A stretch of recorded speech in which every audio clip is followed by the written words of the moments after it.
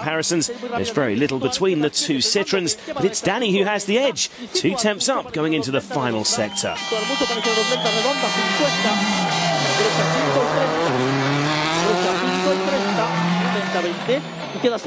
Coming up to the finish boards now, and it's going to be close.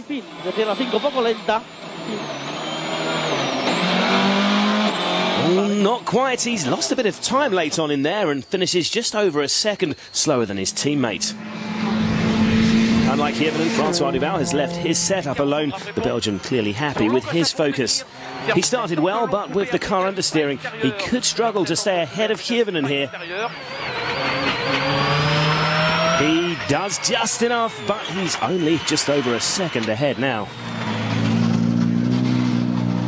Yes, it's quite not so bad. I now changed my setting for the second run, and it's quite okay. Still understeer, but I prefer I continue on the same setting. I improve the pace not. Chris Atkinson, meanwhile, has finally found some speed after a difficult morning when he struggled with the Impreza's setup on soft compound tyres. A change to the hard rubber has made all the difference. The Australian is almost 19 seconds quicker than the earlier run through here and sets the 5th fastest time.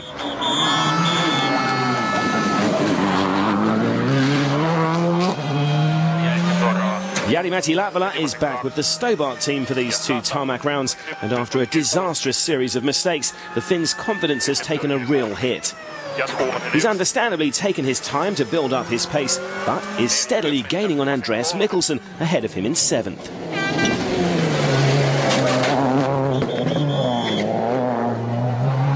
The young Norwegian privateer has made a very impressive start on what is actually his 6th tarmac rally, despite being in the early stages of his career. That's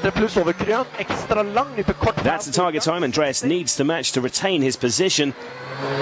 And he's done it, but only just. He's now only 1.6 seconds ahead. Mikkelsen remains in 7th for now, though he's just behind Irmo Ava. Up front, Loeb still leads, now 8.8 seconds ahead of Sordo, with the 4 drivers still sitting 3rd and 4th. It's still a Citroen 1-2 then, and the boys at Ford are struggling to stay in touch. The final 2 stages of day 1 are coming up after the break.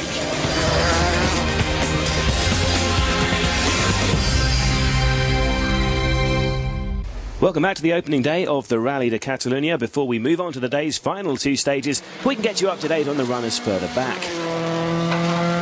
PG Anderson's rally was over almost before it began.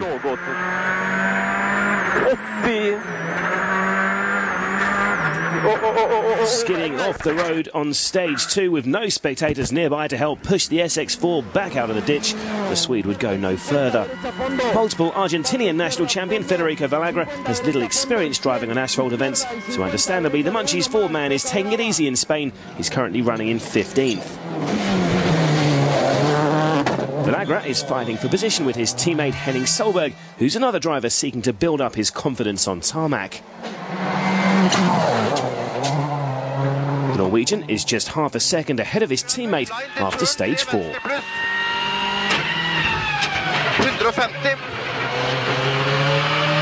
Line til kort, 5 venstre pluss, 150. Appearing in a World Rally car for the first time on a WRC event is Frenchman Brice Tirabassi.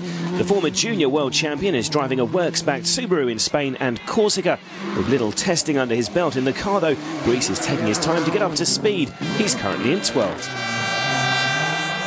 Just ahead of Tirabassi in 11th is British driver Matthew Wilson. 7 seconds ahead of Wilson is Suzuki's second entrant Tony Gardemeister. Unlike most Finns, Tony is just as comfortable on tarmac as he is on gravel. But a costly spin on stage 1 has already left him playing catch-up.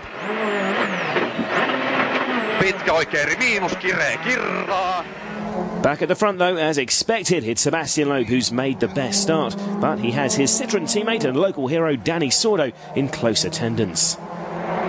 While the Citroens continue to edge away into the distance, the 2 Ford drivers, while doing their best to stay in touch, are still involved in their own battle for 3rd.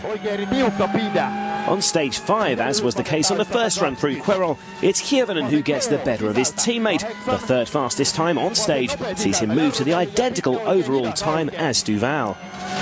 Huomio 7, vasen serpo, tiukka.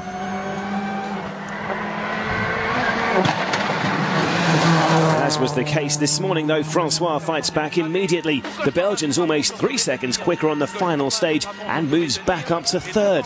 An intriguing battle between the boys from the Blue Oval, but it's the Citroens they'll want to catch the most over the next 2 days.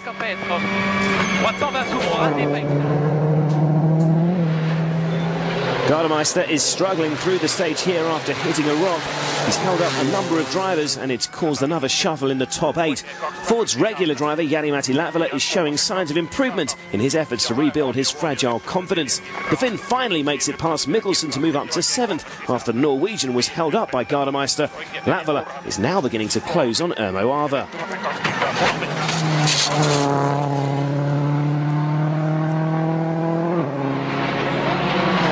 Subaru's Chris Atkinson too is moving in the right direction.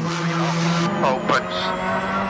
Then 6 right plus long, 30 short left. The Australian is setting some impressive times this afternoon, and on stage 6 he moves back into the point-scoring places. Late 7 right long in, 30 late mid, 7 left narrow. Go. Out front though, Loeb has been at his dominant best.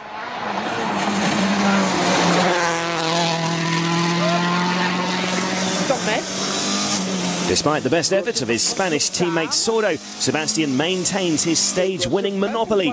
It's been a stunning day's driving from the championship leader. Loeb's advantage at the end of day 1 is just under 16 seconds ahead of Sordo. The Fords are now the best part of half a minute away from the second-place driver, but the gap between 3rd and 4th is still very narrow. Just 2.8 seconds separate Duval and Hirvonen. Sebastian, a perfect start to the rally. Yeah, perfect day for us. Perfect day for Citroën. 2 first places.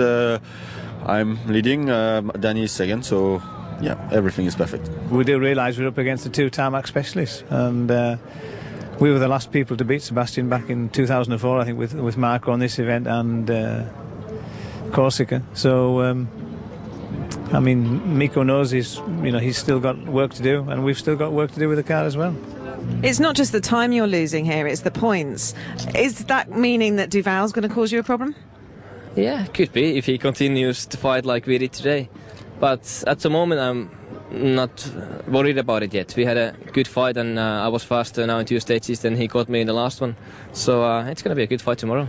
At the moment everything is okay, everything is perfect and the car is going well and I'm feeling well in the car. So everything is good, but it's 2 long days to go and Danny is 15 behind. It begins to be more interesting, but it's still not finished.